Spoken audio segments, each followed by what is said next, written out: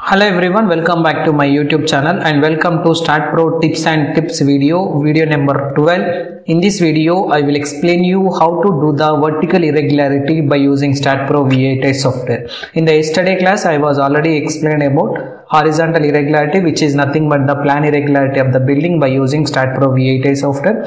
In this class, I will explain you how to do the vertical irregularity, which is nothing but the setback building by using STAAD Pro V8 software. If you are not yet subscribed to our channel, please click on subscribe button and click on bell icon for more interesting updates and tips and tricks on civil engineering softwares.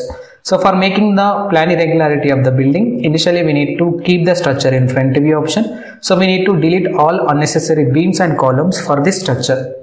So here I am selecting these beams and column section which are not required for me. So that's why just I am selecting this, click on edit option, click on delete option, click on yes option. So that it will delete the properties which is related to this section. In the same process, we have to select not necessary beams and column section for this model. Click on edit option, click on delete option, click on yes option, so that it will delete the properties here like this. Again in the same process, I am selecting this plate thickness, just I am selecting this plates.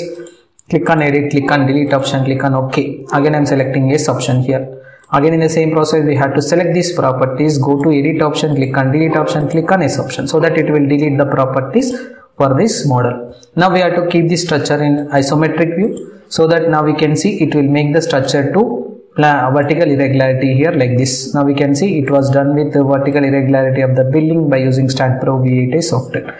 Now I will apply the properties for this. Go to select geometry. So I am selecting this point 46 into 0.23. Go to select beams parallel to Y. Assign to selected beams, assign yes. Again I am selecting beams. Go to select option, beams parallel to X. Again I am selecting beams parallel to Z. Assign to selected beams, assign yes. Go to select the plate thickness, assign to view option, assign option, yes option. Now I will show you this model in rendering view. Click on the 3D rendering view option. Now you can see this is my model which was done by using STAAD Pro V8 software. This is the process of making vertical irregularity, which is nothing but the setback building by using STAAD Pro V8 software.